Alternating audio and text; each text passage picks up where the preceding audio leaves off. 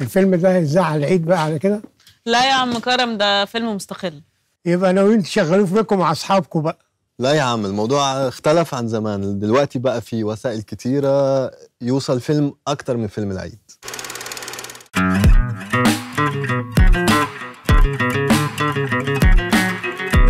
اسمي ماهر دياب، أنا من لبنان، وأنا شريك بشركة ماد سولوشنز وعرب سينما سنتر، وبنشتغل بالأفلام وتوزيع الأفلام. نختار الأفلام اللي بدنا نوزعها حسب موضوعها، مش ضروري يكون فيلم ببادجت كتير كبير عشان نختاره. ولو الفيلم ما عمل فلوس كتير كبيرة بالسينما، ممكن يقدر يطلع فرق الفلوس من VOD بلاتفورمز، يعني فيديو اون ديماند. مثلا نتفليكس هلا صارت تعمل برودكشن افلام وبتنزله على طول على نتفليكس، ما بتروح على السينما. ساعات فيلم لوكل جدا ممكن يوصل مهرجانات كتيرة، فهو صدق الفيلم اللي بيأثر أكتر على التوزيع. طيب احنا عملنا فيلم تسجيلي وخلصناه. أوكي.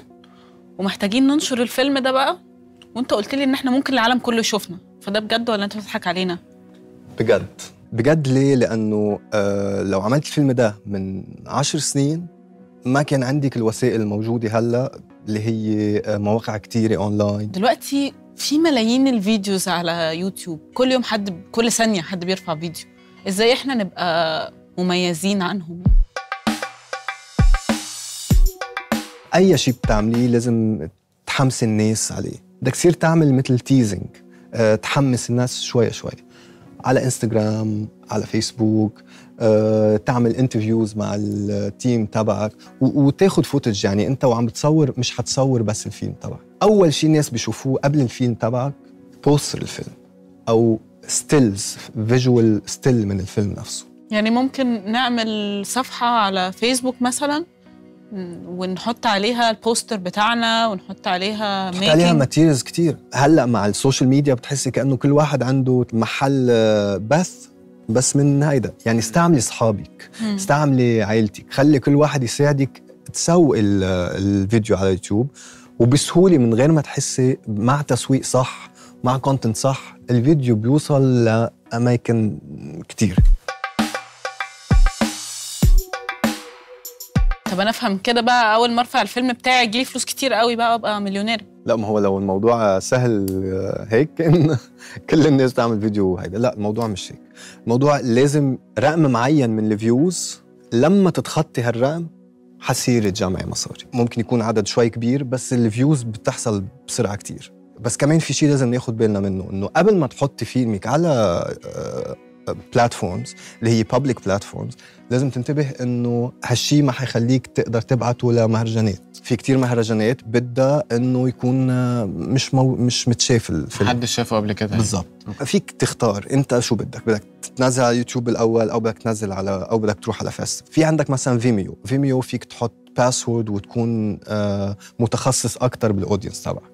فيميو عندهم حاجه اسمها فيميو ستاف بيكس، بيكون عندهم ناس متخصصين يجيبوا كونتنت، شورت فيلمز وافلام وثائقيه وانترستينج فيديوز، وهم يعملوا لك PR لهم ويوصلوا لك اياه لجمهور كتير كبير. مثلا في فيلم اسمه سبمارين، المخرج تبعه اسمه منيا عقل، جاها اوفر من فيميو ستاف بيك انه ياخذوا له الفيلم، وبفتره 7 دايز اجاها 100,000 فيوز. يعني انا شخصيا لما بدي فوت على الاونلاين واحضر اشياء انترستينج فوت على فيميو ستاف بيكس. وفي بوينت مهم كتير انه الكوبي رايتس. يعني مثلا انت لو مستعمل الغنية لعبد الحليم لازم تشوف مين معه حقوقية الغنية هاي وتاخدها. نفس الشيء بالنسبة لصور، لفوتجز، لو انت مستعمل فوتجز من افلام قديمة. يعني في موضوع الكوبي رايتس مهم كتير.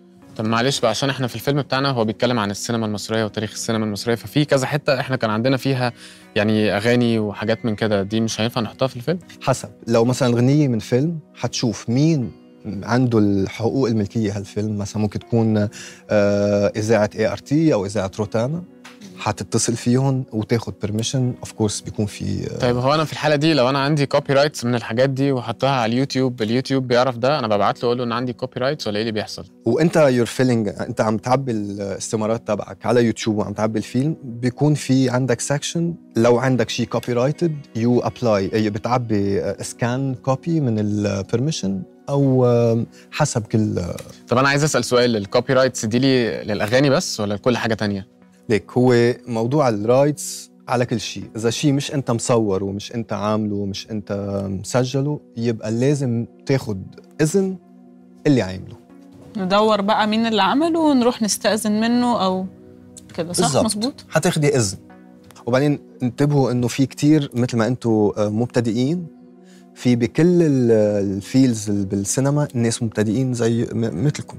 يعني في عندكم كومبوزرز، في كتير ناس عبالها تقدم شغلها عشان تحطوا لها اسمها بالكريدتس، فانتوا ايزيلي بسهوله ممكن تجيبوا كونتنت فريش وما تفوتوا بكل موضوع الكوبي رايتس. طيب اعتقد انت قلت لنا يعني معظم الحاجات اللي ليها علاقه بالبروموتنج ده الفيلم اللي احنا بنعمله، فعايز تقول لنا اي حاجه تانية؟ وانتوا بتعملوا افلام ما تفكروش بالشهره وما تفكروش بالفلوس، فكروا ازاي تعملوا افلام كويس، افلام تتكلم عنكم، يعني افلام صادقه، لانه اي حاجه صادقه حتوصل ساعات من غير ما تسويها.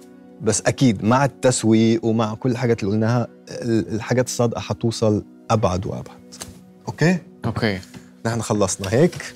يعني مش عارفه اشكرك ازاي. شكرا لك، بالتوفيق. شكرا ماهر. شكرا. باي. ايه ده، احنا على اليوتيوب، فما تنسوش تعملوا سبسكرايب وشير للحلقه ولايك كمان عشان الرقم اللي تحت ده يزيد. نشوفكم الحلقه الجايه، هتبقى الحلقه الاخيره. باي باي.